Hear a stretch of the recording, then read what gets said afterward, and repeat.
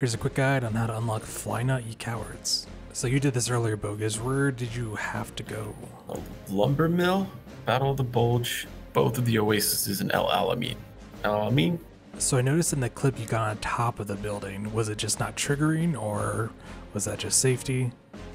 That's actually a good point.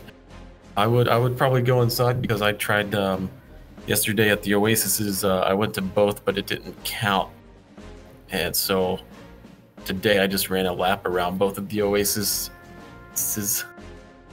And do you get a progress notification? No, only at the end. So after all three parts are finished, you'll get an in-game notification. Yeah, so I would probably do lumber mill first since there's only one. Just run around the area.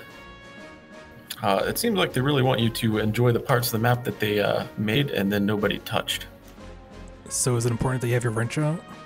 I find it works better signaling the enemies that you're no harm. You're just an engineer, so yeah.